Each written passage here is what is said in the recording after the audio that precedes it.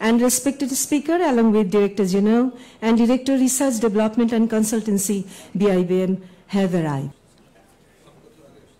Respected Chair, Memorial Speaker, members of the Board of Directors of Bangladesh Bank, former governors, deputy governors, esteemed senior central bankers, learned delegates from banks and academia, distinguished guests, family members and friends of late A.K.N. Ahmed Sir, BIBM Chair and Supernumerary Professor, faculty members, employees and staffs, MBM students, media officials, and everyone present here.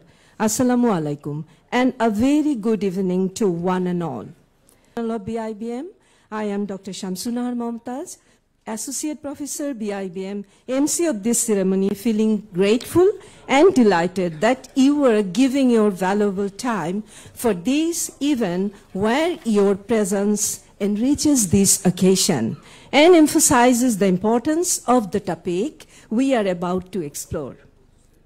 Today we gather to honor the legacy of the late A.K.N. Ahmed, former Governor, Bangladesh Bank, a renowned figure in the field of central banking, and to delve into the crucial discussions shaping the landscape of monetary policy in Bangladesh. We are delighted to have you all here to celebrate this momentous occasion of a memorial lecture from our distinguished guests and A.K.N. Ahmed Talent Award 2024. In this ceremony, we feel privileged to have among us the Honorable Mr. Abdul Rauf Talukdar Sir, Chairman BIBM Governing Board and Governor Bangladesh Bank, as the Honorable Chair of this event. We also have respected Professor Dr. Mohammed Farashuddin Sir, former Governor of Bangladesh Bank and Chief Advisor of East-West University, as the speaker of the ceremony. On top, we have with us the Honorable Director General, BIBM, Dr. Mohammad Akhtarujaman, and the respected Mohammad Shihabuddin Khan, Associate Professor and Director, Research Development and Consultancy, BIBM. Ladies and gentlemen, please put your hands together for them.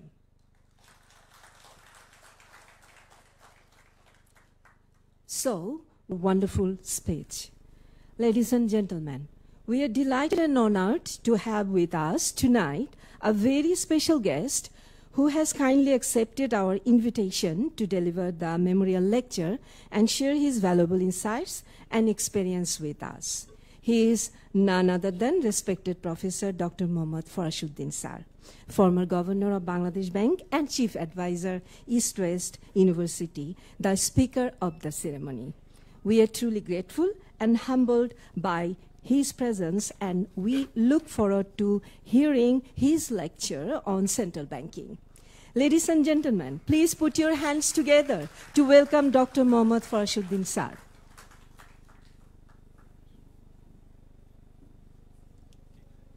Thank you very much. Shona jai? Kotha shona jai? Bismillahir Rahmanir Rahim.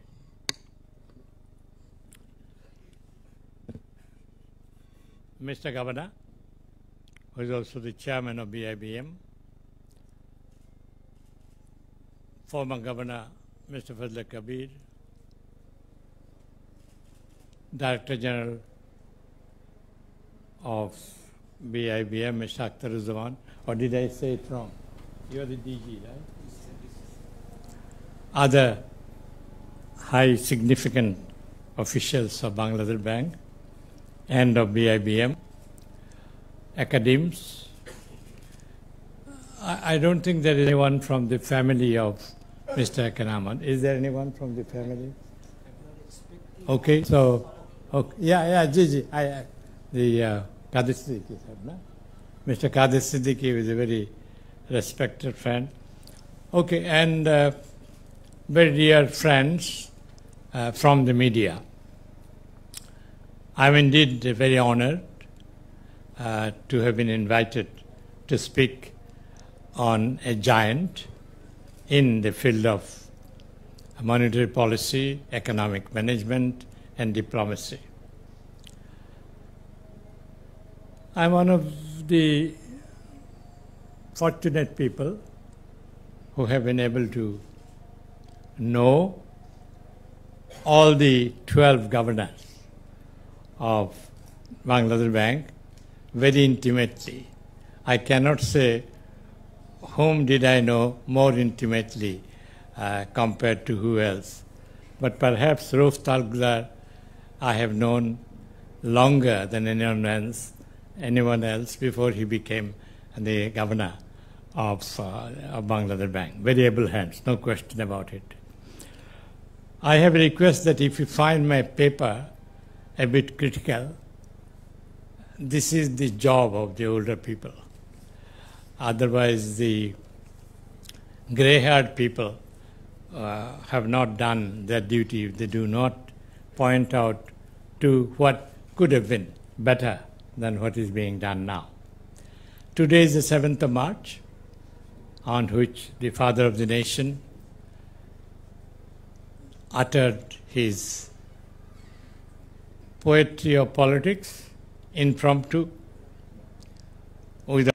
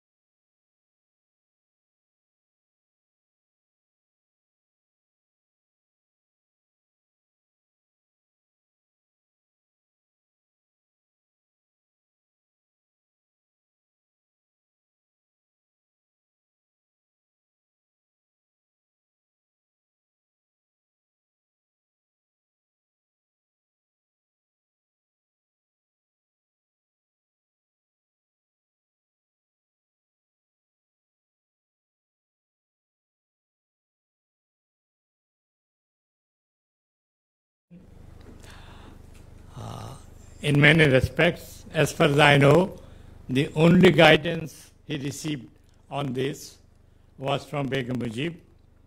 She said, "এত অস্থির হচ্ছ কেন?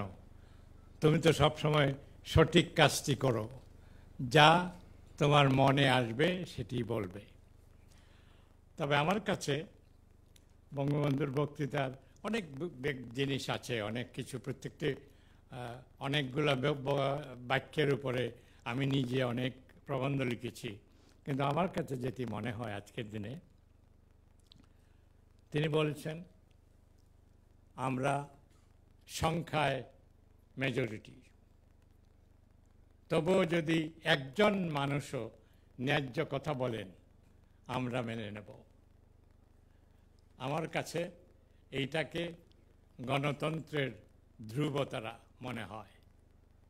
সেই ধ্রুবতারার আলোয় যেন বাংলাদেশ আরও উত্তরোত্তর অগ্রগতির পথে অগ্রসর হয়। A.K.N. আহমদ অত্যন্ত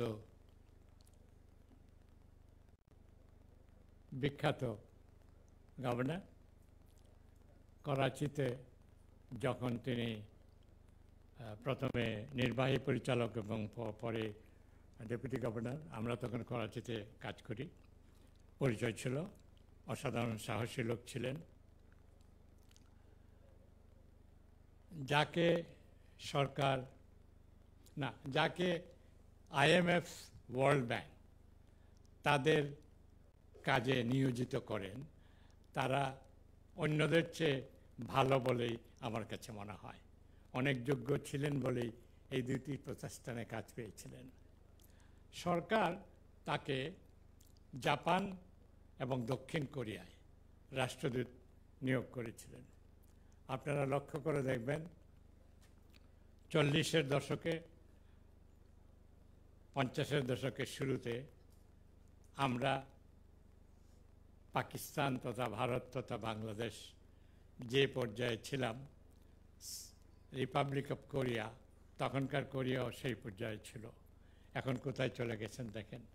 আর জাপানের কথা তো বলতেই নেই।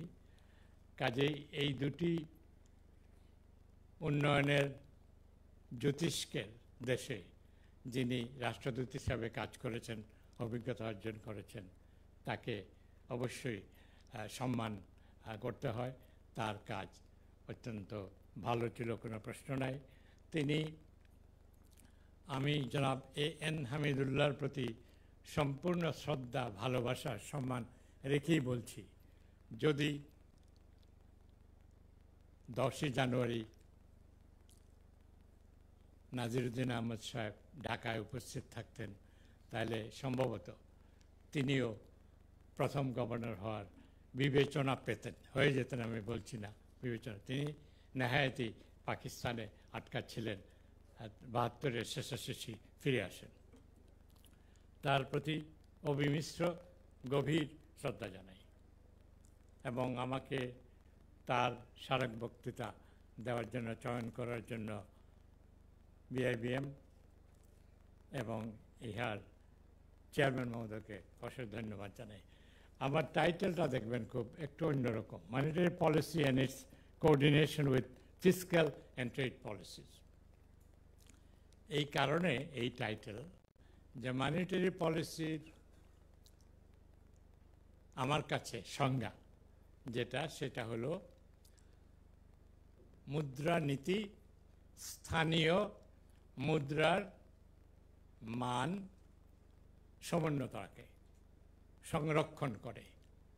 এই মান সংরক্ষণ করতে ব্যাঘাত হয় যদি মূল্যস্ফীতি ঘটে, যদি বিনিময় হার বেশি উঠানামা করে, অথবা স্থানীয় মুদ্রা বিরোধী চলে যায়, অথবা যদি সুদের হার অনেক উঠানামা করে। অর্থাৎ এই মূল্য, বিনিময় হার এবং সুদের হার, এই তিনটাকে নিয়ন্ত্রণের মধ্যে রেখে, স্থিতিশীল রেখে স্থানীয় মুদ্রার মান ধরে রাখা, এটাই হলো মুদ্রানীতির চ্যালেঞ্জ আমার কাছে। এবং এই ব্যাপারে কোনো স্বতঃসিদ্ধ বিষয় নাই, অনেকেই অনেকভাবে এটাকে ভাবতে পারেন, আমি এটাকে এইভাবে দেখি। এই ব্যাপারে জন মেনার্ড কেইনস এবং মিল্টন ফ্রিডম্যানের মধ্যে অনেক লড়াই ঝগড়া আছে, আমরা সেটা উল্লেখ করেছি। আমি বাংলাদেশের কথাটা নিয়েই বেশি বেশি বলতে চাই।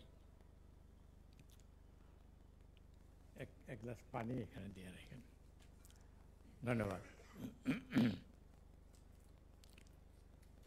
মূল্যস্ফীতিটা খুব মারাত্মক এই জন্য যে এটা ধন্যবাদ, যাদের ক্রয় ক্ষমতা কম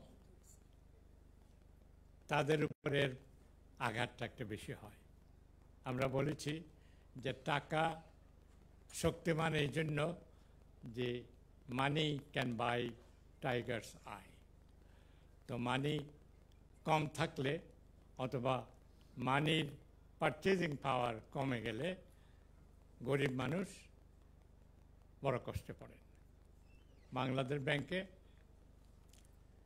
চিত্তাকর্ষক দারিদ্র নির্মূল সফলতা সত্ত্বেও এখনও 3 কোটি মানুষ দারিদ্র সীমার নিচে আছেন এবং এখনও বহু মানুষ স্থির আয়ে আছেন। তো মূল্যস্ফীতি ঘটলে তাদের জীবনে খুব বড় ধরনের বিপর্যয় চলে আসতে পারে। আমি এখানে রেখে দিলেই হবে, কিছু হবে না, রেখে পরে যাবে।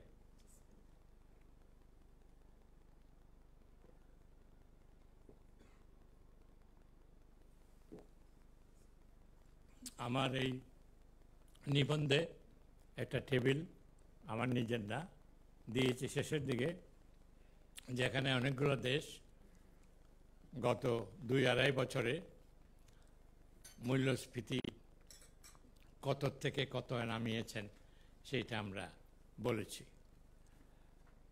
আমরা সেখানে জানুয়ারি মাসে সম্ভবত 9.96 ছিল, ফেব্রুয়ারিতে 9.8, একটু কমাতে খুব বড় ধরনের উল্লাস প্রকাশ করছি। এইটা হয়তো করা যায়, কিন্তু আমার কাছে এটা যথেষ্ট নয়, আরও কবজার মধ্যে থাকা উচিত ছিল। হয়তো আমরা পারি নাই, হয়তো প্রতিকূলতাটা অনেক বেশি, সেটা হতে পারে। আমাদের মনিটারি পলিসির অন্য একটা দিক, যেটা আমি বলেছি, বিনিময় হার। এটা এমনিও বলে নেই, অর্থনীতির বইতে তাত্ত্বিকভাবে আমরা জানি যে যদি মুক্তবাজার অর্থনীতি করে দেওয়া যায়, তাহলে এর সবটাই একটা ইকুইলিব্রিয়ামে চলে যাবে। এগুলো আমি তো বিশ্বাস করি না, এবং কোনো দেশে কখনো হয়েছে বলে মনে করি না। কাজে মুক্তবাজার অর্থনীতিটা একটা আমার কাছে এক ধরনের ভাওতাবাজি বলে মনে হয়, হয় না। সেই জন্য এগুলোকে যাকে বলে ম্যানেজ করতে হয়। মুক্তবাজার অর্থনীতির ধ্যান ধারণাটাকে সামনে রেখেই, তার ধর্মকে সামনে রেখেই এখন যেমন খুব দরকার হয়ে পড়েছে যে মধ্যস্বত্বভোগীদের তারা যেভাবে কাজ করে সেই কাজকর্মের ধারাতেই তাদেরকে নিয়ন্ত্রণ করতে হবে। সেই জন্য আমি মনে করি যে এই যে তিনটা বিষয়, মূল্যস্ফীতি, বিনিময় হার এবং এটা কি বললাম, জি, এই তিনটা জিনিসকে আপনার কেন্দ্রীয় ব্যাংক অন্যান্য সহযোগী প্রতিষ্ঠানের সহায়তায় নিয়ন্ত্রণের মধ্যে রাখে। এই জন্যই আমার মনে হয় কোঅর্ডিনেশন কাউন্সিলটা খুব মোক্ষমভাবে গড়া হয়। আপনাদের আমাদের হয়েছিল কবির সাহেব নাকি আরও আগে? কোঅর্ডিনেশন কাউন্সিল ডক্টর তারেক করেছিল, ফাইন্যান্স সেক্রেটারি থাকতে। তারেক না বেশি দিন আগের কথা না, আমরা গভর্নর ছিলাম সবাই, তখন ছিল না কোঅর্ডিনেশন কাউন্সিল। এনিওয়ে, কোঅর্ডিনেশন কাউন্সিলের ধারণাটা আমার মতে অত্যন্ত চমৎকার। কারণ হলো এটা অর্থমন্ত্রী মহোদয় সভাপতিত্ব করেন, ডিফেক্টো সভাপতি গভর্নর বাংলাদেশ ব্যাংক, মুদ্রানীতি, মুদ্রা সরবরাহ, মূল্যস্ফীতি ইত্যাদি তো এনাদের কাজ। বাণিজ্যমন্ত্রী গুরুত্বপূর্ণ সদস্য, ভাইস চেয়ারম্যান, কারণ ওইখানে বিনিময় হার, বাণিজ্য হয়, ট্রেড পলিসি হয়। আবার অর্থ সচিব এনবিআর চেয়ারম্যান থাকেন, কারণ তারা অর্থ জোগাড় করেন। আর খুব importantly member GED planning commission থাকেন, কারণ প্ল্যানিং কমিশন দেশের এই পরিকল্পনা প্রায়োরিটিটা তাদের ঘরে থাকে। তারা সরকারকে পরামর্শ দেন কী পরিমাণের জিডিপি প্রবৃদ্ধি হবে, এবং বাংলাদেশ ব্যাংক অবশ্যই কত পার্সেন্ট জিডিপি গ্রোথ হবে, কত পার্সেন্ট ইনফ্লেশন হবে, আর কত পার্সেন্ট সাবধানতা রাখা উচিত, এই তিনটা যোগ করে মুদ্রা সরবরাহ করে থাকেন। এটা অনেকটা অঙ্কের মতোই, কিন্তু যেহেতু অর্থনীতি মানুষকে নিয়ে মানুষের চিন্তা চেতনা গতি প্রকৃতি বোঝা কিন্তু খুব মুশকিল, এই জন্য নিয়ন্ত্রণে রাখা মুশকিল। এখন আমাদের দেশে যেটা হয়েছে, সরকার সাধারণত, আমি সরকারকে খুব বেশি খারাপ তো বলবোই না, সরকার সাধারণত দেশের মুদ্রাটাকে শক্তিশালী হিসাবে দেখাতে চায়। আসলেই কিন্তু ৭২-এর তুলনায় ৭২-এ বাংলাদেশের ১০০ টাকায় ৪০ ইন্ডিয়ান রুপিস আর ৬০ পাকিস্তান রুপিস পাওয়া যেত। এখন কিন্তু ১০০ বাংলাদেশি টাকায় ৮০ ডাবল ভারতীয় রুপিস পাওয়া যায়, আর ২০০-২৫০ পাকিস্তান। সেই হিসাবে আমাদের মুদ্রা অবশ্যই শক্তিশালী, কিন্তু ১০ বছর ২০২১-এর শেষাশেষি পর্যন্ত ১০ বছর ভারতবর্ষ তার মুদ্রাকে ৭৭ ভাগ ডেপ্রিসিয়েশন করেছে, অবমূল্যায়িত করেছে। আমরা করেছি ২৮ ভাগ। এর ফলে আমাদের এই ডেপ্রিসিয়েশনটা লং ওভারডিউ হয়ে গিয়েছিল।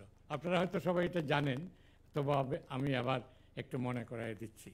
এই জন্যই কিন্তু এই ১.৫ বছর আগে বাজার, পৃথিবীর বাজার, এখানকার বাজার জোর করে বাংলাদেশের মুদ্রাটাকে ডেপ্রিসিয়েট করে দিয়েছে অনেক, প্রায় ২০-২২-২৫%। এইখানে রোজ তালুকদার সাহেবের বা কবির সাহেবের বা আমার কোনো হাত নাই, এটা বাজার করে দিয়েছে, আমরা করিনি। এটা ক্রমে ক্রমে করলে হয়তো একটু ভালো ছিল, হঠাৎ করে হয়েছে। এখন দেখেন, যদি বাংলাদেশ তো উদীয়মান অর্থনীতির দেশ, কোনো প্রশ্ন নাই, অসাধারণ সমষ্টিক প্রবৃদ্ধি হচ্ছে। এইখানে মুদ্রানীতি নানান নাম দিয়েছেন গভর্নর সাহেবের, এটার আমরাও দিয়েছি, কিন্তু বেসিক্যালি একটা চাপ থাকে যে মুদ্রানীতি দিয়ে মূল্য কমাতে হবে।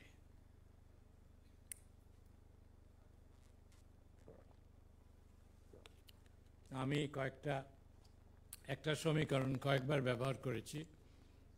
I have shown that in order to reduce price level, you have to reduce money supply.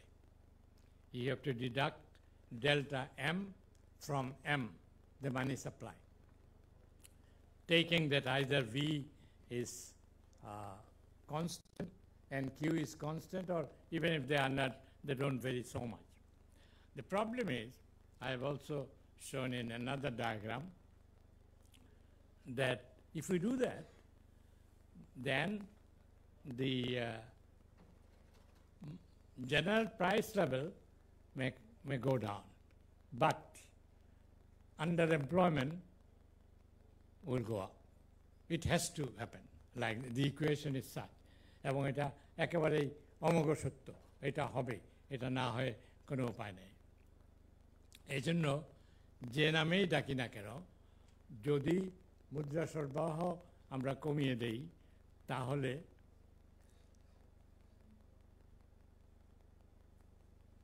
Under employment বাড়বে। আন্ডার এমপ্লয়মেন্ট শব্দটা এই জন্য বলছি, আমরা একটা ত্রিসংখ্য অবস্থায় আছি।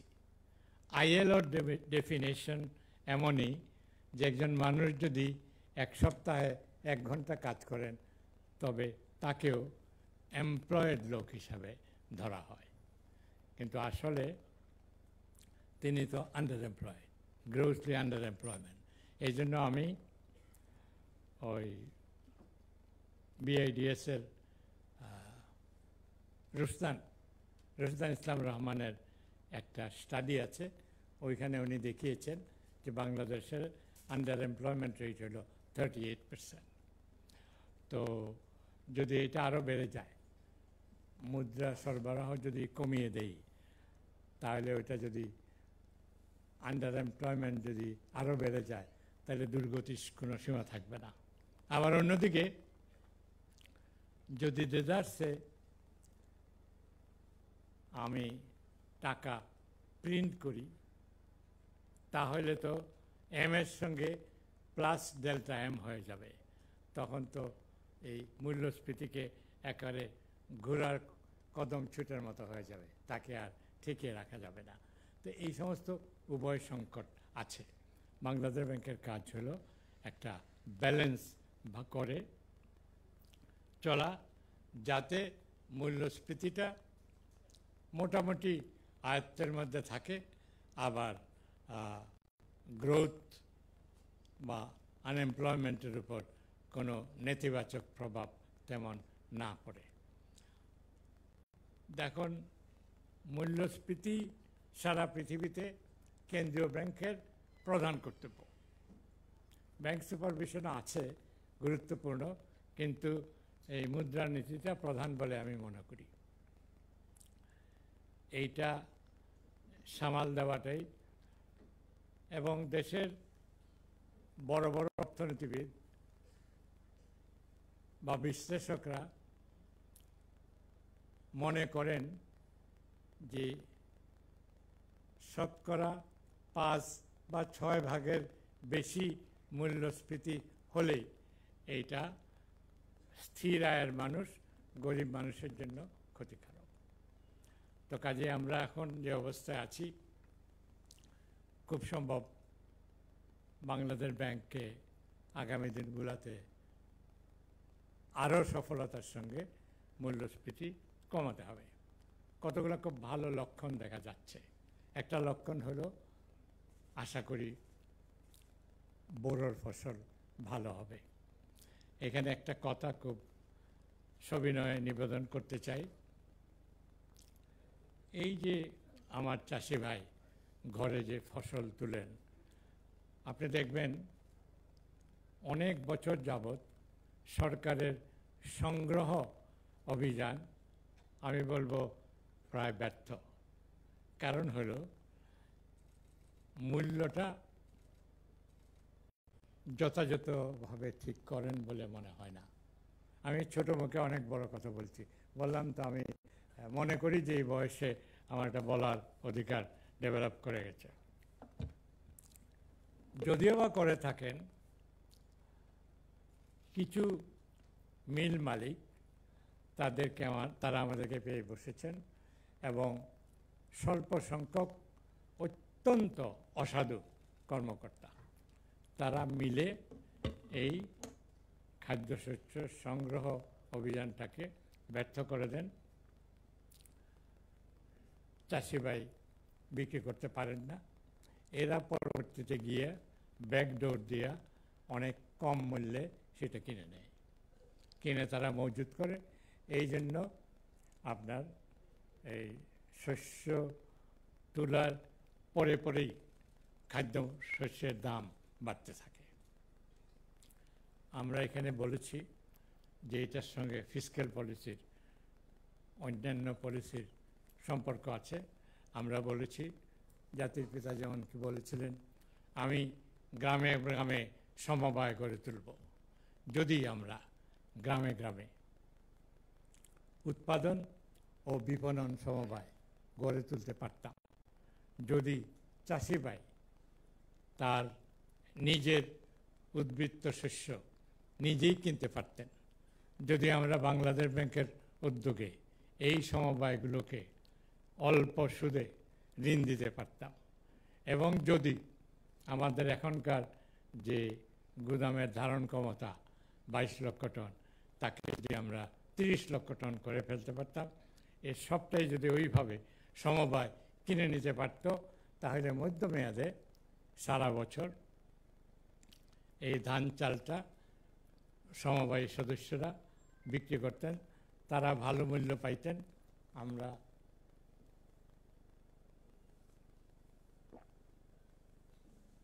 ন্যায্য মূল্যে কিনতে পারতাম। এর সপক্ষে আমি আরও 2টা খুব জলজ্জান্ত উদাহরণ দিয়েছি।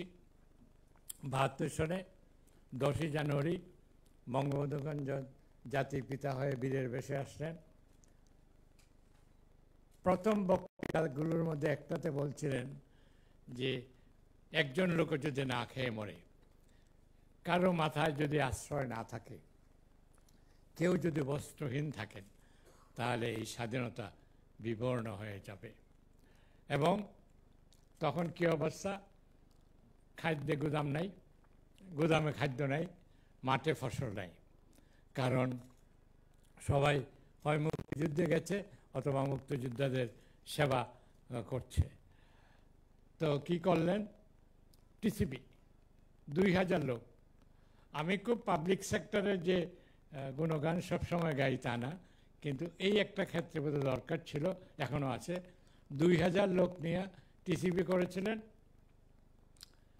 কনজিউমার সাপ্লাইজ কর্পোরেশন করেছিলেন, অনেক নিত্য প্রয়োজনীয় দ্রব্য এবং কেরোসিন কিনেছিলেন, এবং অনেক মঞ্জুরি আমরা পেয়েছিলাম।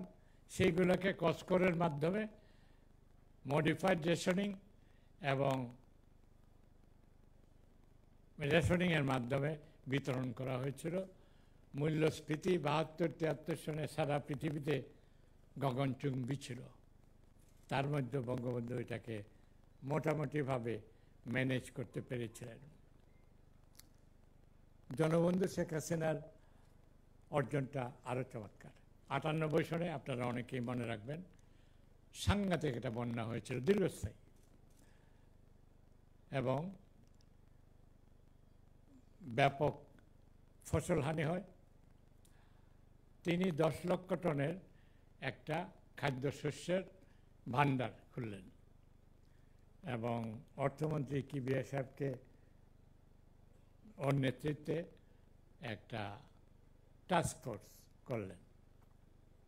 ভিজিডি, পিজিএফ এর মাধ্যমে 1.5 কোটি মানুষকে 9 মাস প্রায় বিনামূল্যে খাদ্য দেওয়া হলো। মতিয়া চৌধুরী ছিলেন, শওকত আলী ছিল কৃষি সচিব, আমরা বাংলাদেশ ব্যাংক থেকে সর্বাত্মক সহযোগিতা দিয়ে। তো আমি বলছি এই সাকসেস স্টোরিগুলো এখন আবার প্রয়োগ করা কতটুকুন কঠিন যারা সরকারের ভিতরে আছেন তারা জানবেন, কিন্তু আমি মনে করি দুইবার যখন সফল হয়েছে আবার চেষ্টা করে দেখলে কিন্তু যে মধ্যস্বত্বভোগীরা এখন আমাদের অনেক যন্ত্রণার কারণ হচ্ছে, যারা কোনো রকম হম্বিতম্বিতেও কান দিচ্ছে না, যারা নাকি শুল্ক কমিয়ে দিলে তার দাম কমার লাভটা ক্রেতা পায় না, বিক্রেতা পায়। অদ্ভুতদের এই ব্যাপারটা একটু অদ্ভুত, কিন্তু আপনি দেখেন যেখানে শুল্ক কমানো হয়েছে জিনিস কিন্তু দাম কিন্তু কমে নাই। তো কাজেই সেইখানে আমার মনে হয় এই ধরনের উদ্যোগ খুব কঠিন হওয়া তো উচিত না, করে দেখা যেতে পারে। এবং আমি মাঝে মাঝে শিহরিয়ে উঠি, 74 সনের দুর্ভিক্ষটা মধ্যস্বত্বভোগীরা ঠিক এইভাবেই সমস্ত 74 সনের উৎপাদন 73 সনের চেয়েও বেশি হয়েছিল, 75 সনের চেয়েও বেশি হয়েছিল। এবং আপনারা অনেকেই জানবেন 74-75 সনে বঙ্গবন্ধুর সময়কালে শেষ বছরে জিডিপির প্রবৃদ্ধি ছিল 7.8%। যারা 8-9 বলে তাদের বলতে দেন, কিন্তু আমি হিসাব করে দেখেছি 7.8% ছিল। তো তবুও দুর্ভিক্ষটা এই মধ্যস্বত্বভোগীরা তারা অত্যন্ত ক্ষমতাবান, কিন্তু তাদেরকে তাদের অস্ত্র দিয়েই কিন্তু ঘায়েল করতে। অস্ত্রটা কি? যদি আমার খাদ্য দ্রব্যের মজুদ 17 লক্ষ টন ছিল, এখন খবরে আসছে 15 লক্ষ টন, সরকার কোনো প্রতিবাদ করে নাই।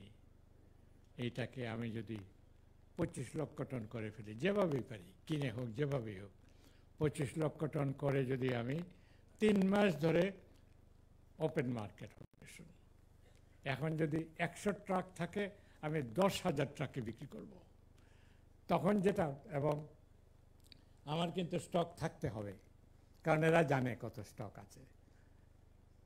যদি আমি এটা শুরু করি তখন কিন্তু তাদের স্টকটা তারা নিয়ে আসবে, কারণ তারা জানে যে মূল্য পড়ে যাবে, তাদের লাভ হবে। এইভাবে তাদের কাছে তাদেরকে আমার মনে হয় ঘায়েল করা উচিত। বিনিময় হার সম্পর্কে আমি অপ্রিয় কথা অনেকবার বলেছি, আবার বলবো যে মাল্টিপল এক্সচেঞ্জ রেট রাখার আর বোধহয় প্রয়োজন নাই। এখন বোধহয় ইউনিফাইড এক্সচেঞ্জ রেট করা উচিত, এবং ওই এক্সচেঞ্জ রেটটাতে যে প্রণোদনার কথাটা বলা হচ্ছে ওইটাকে সংযুক্ত করে ফেলতে হবে। তাহলে যারা রেমিটেন্স পাঠাবেন তারা কিন্তু প্রত্যক্ষভাবে ওই বৈদেশিক মুদ্রার বেশি দামটা পাবেন, তখন তারা সরকারি চ্যানেলে পাঠানোতে আগ্রহী হবেন। এখন যেটা হচ্ছে, আমার কিছু কিছু ইনফরমেশন হয়েছে, আমি খবরের কাগজে লিখেছি, সরকার যেহেতু এখনও কোনো ব্যবস্থা আমার বিরুদ্ধে নেয় নাই, তার মানে কিছু সত্যতা আছে। আমি লিখেছি যে এই যে প্রণোদনাটা, এইটা রাঘব বোয়াল মধ্যস্বত্বভোগী পেটে যাচ্ছে। তারা এইটা নিয়ে কিছু রেমিটেন্সওয়ালাদের দিচ্ছে, আর বাকিটা তারা পকেটস্থ করছে, করে তারা ওটা কিনে নিচ্ছে, কিনে চোরাপথে আনতেছে। সেই জন্য রেমিটেন্স যে পরিমাণে বাড়া উচিত ছিল সেই পরিমাণ বাড়ে নাই, বাড়ছে। কাজেই আমার সবিনয় সুপারিশ,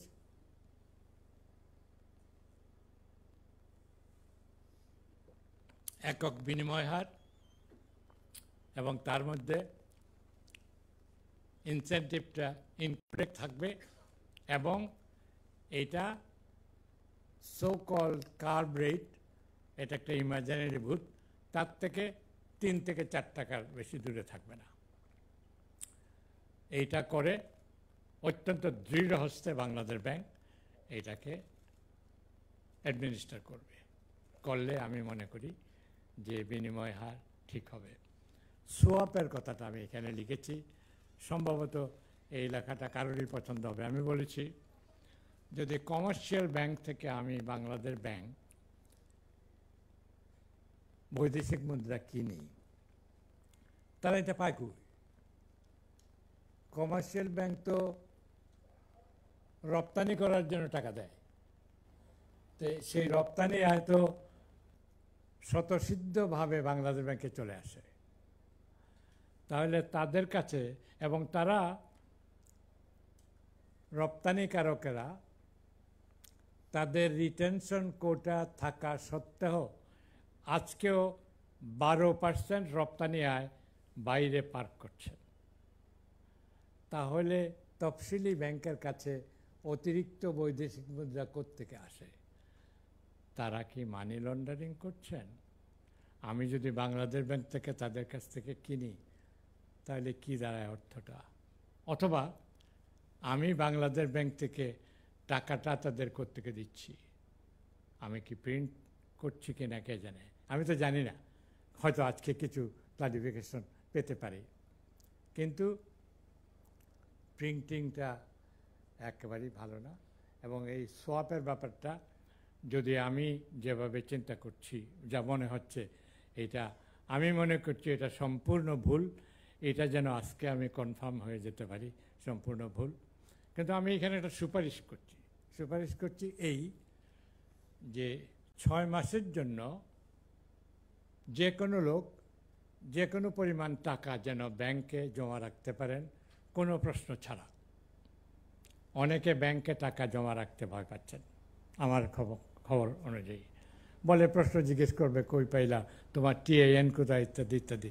এখন যেহেতু টাকার একটা সমস্যা আছে, আমি মনে করি এটা সদাশয় বাংলাদেশ ব্যাংক গভর্নর সাহেব এবং তার পরামর্শকরা ভেবে দেখতে পারেন কীরকম হয় যদি বিনা বাধায় বিনা প্রশ্নে বাংলাদেশের জনসাধারণ ব্যাংকে টাকা জমা করতে পারেন। তাহলে তাদের কাছে লুকিয়ে ছাপিয়ে রাখা যে টাকা আছে বলে আমরা জানি, সেটা হয়তো জমা দিয়ে দেবেন। আমার বরাদ্দ সময় প্রায় শেষ হওয়ার পথে, আমি শুধু এইটা বলবো যে বাংলাদেশের সাম্প্রতিক তথ্য উপাত্ত অত্যন্ত উৎসাহব্যঞ্জক। ফেব্রুয়ারি মাসের রেমিটেন্স গত বছরের ফেব্রুয়ারির তুলনায় 61% বেড়েছে। এইটা কোনো অল্প অর্জন নয়। এইটা যদি আমি যেভাবে বললাম, যদি ইউনিফাইড এক্সচেঞ্জ রেট করা যায় এবং যদি আমার কূটনীতিটা একমাত্র অর্থনৈতিক কূটনীতি হয়, যদি আমার কূটনীতিবিদদের হামতুম হাই হই হাউ আর ইউ ইত্যাদি না হয়ে যদি শুধুমাত্র রপ্তানি প্রবৃদ্ধি এবং রেমিটেন্সওয়ালাদের সেবা শুশ্রূষায় সুরক্ষায় তারা যদি ব্যয় করেন, তাহলে আমার কিন্তু রেমিটেন্সের যে প্রবাহটা গভর্নর সাহেব সৃষ্টি করতে পেরেছেন, এটা কিন্তু অনেক। আমি যদি রেমিটেন্স 30 কোটি টাকা 30 বিলিয়ন আনতে পারি এই বছর, আমি যদি রপ্তানিটা 70-এর ঘরে চলে যেতে পারি, সম্ভাবনা কিন্তু আছে। এবং রপ্তানির মধ্যে আবার নন কটন লাফায়া লাফায়া যাচ্ছে। ওইটাকে ধরে যদি যারা এটা করছে তাদেরকে যদি সিলেক্টিভ প্রণোদনা দেই এবং যদি আরএমজিওয়ালাদের রাজি করতে পারি যে তারা বিদেশি পার্টনার নেবেন যারা আমাদের অতিরিক্ত উৎপাদন বাজারজাত করাতে সাহায্য করবে। ইতিমধ্যে লক্ষণ আছে যে চীন এমনকি ভারত আমাদের কাছ থেকে তৈরি পোশাক কেনার চিন্তা ভাবনা করছে। তো এই আমি অনেকগুলো কথা হয়তো বলে ফেললাম। যদি এগুলা করার চিন্তা করা যায়, যদি করা যায়, এবং টাকার ডেপ্রিসিয়েশনটা সবচেয়ে চিন্তার কারণ এটা ডেপ্রিসিয়েট করলেই তো মূল্যস্ফীতি হতে বাধ্য। কিন্তু এখানে আমার একটা শিক্ষক হিসাবে আমার ছাত্রছাত্রীদের আমি যা পড়াই, আউটপুট কিউ বাড়ে না বলেই বিনিয়োগ করলেই হয়তো মূল্যস্ফীতি হয়ে যায়। কিন্তু আমার কিউ তো আজকের বিনিয়োগের ফল নয়। আমি যে গত 9 মাসে যে বিনিয়োগ করেছি তারা তো আউটপুট দিচ্ছে, হইতে পারে, সেটা কিন্তু হইতে পারে। আমি কিছু সমালোচনা করলাম, কিন্তু আমি যে আশার কথাগুলো খবরের কাগজে দেখছি সেগুলার উদ্ধৃতি দিয়ে শেষ করতে চাই এই কথা বলে যে আমরা আশা করব যদি আমরা হিসাব কিতাব করে দেখি যে মূল্যস্ফীতি বৎসরান্তে শতকরা 8 ভাগ হবে, তাহলে বাজেটে 8 ভাগই লিখব, 5 ভাগ লিখব না। কারণ তথ্য উপাত্তের বিশ্বাসযোগ্যতাটা অত্যন্ত মূল্যবান, অত্যন্ত জরুরি। আমরা যেমন এই 52 বছরের বাংলাদেশে একদিন ও এক সপ্তাহ আমাদের বৈদেশিক ঋণের দায় দেনা পরিশোধে একদম কোনো ফেল করি নাই। এই যে একটা ট্রেমেন্ডাস গুডউইল সৃষ্টি হয়েছে, এইটা রক্ষা করতে হলে আমার মনে হয় সঠিক তথ্য উপাত্ত এটা বাংলাদেশ ব্যাংকের হাতে নাই, যাদের হাতে আছে তারা যাতে করেন সেই ব্যাপারে আমরা পরামর্শ দিতে পারি।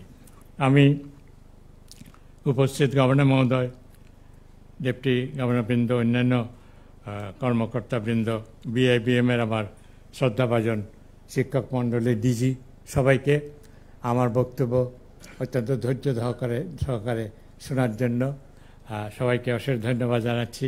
আমি একেবারে নিশ্চিত যে বৎসরান্তে আমাদের এখনকার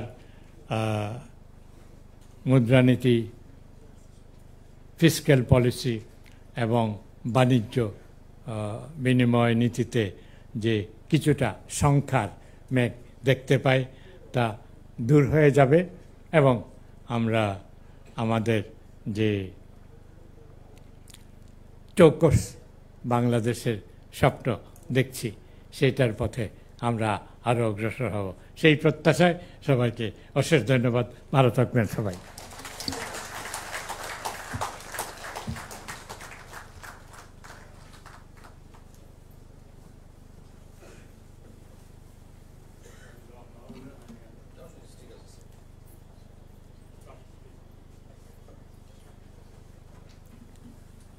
Thank you, sir, for your valuable speech and wisdom. Ladies